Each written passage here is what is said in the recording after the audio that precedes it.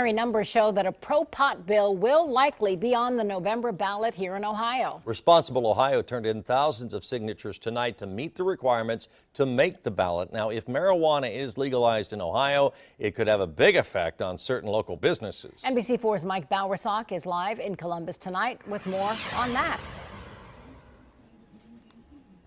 Well, for decades, there have been stores that sell items that make it easier to smoke marijuana. In fact, here in the short north, there are two nearly next to each other in the same block. They are legal and post that their products are for smoking tobacco only. In fact, here's a sign. You could actually be thrown out of the store for using any of these words. But they may not need to make any of these claims if this makes it to the ballot and if this becomes legal. To find out how those who will be most directly affected by marijuana legalization feel, we came to High Street.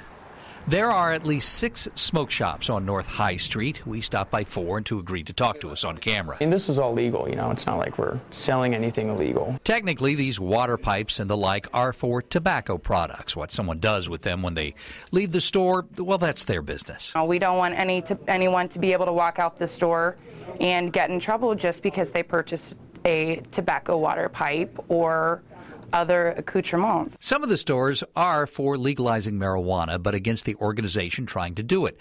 Some hope it will be on the ballot as it's been proposed. Others just don't care. Here at The Joint, they couldn't be happier that all indications are it will make it to the ballot. They believe legalization will lead to more business. Hopefully increase. If it makes it to the ballot, it has to pass, and there are already legal challenges to that.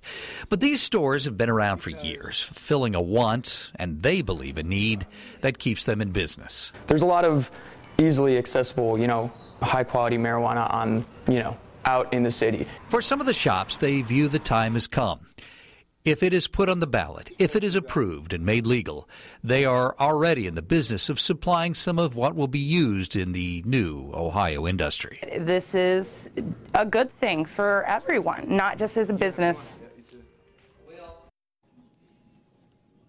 One of the smoke shops is against this being on the ballot. All it has to do with Responsible Ohio, that group, and claims this is all a monopoly, that other groups should be allowed to grow and sell it. Remember, there are other pro-marijuana groups that are trying to get involved with this as well.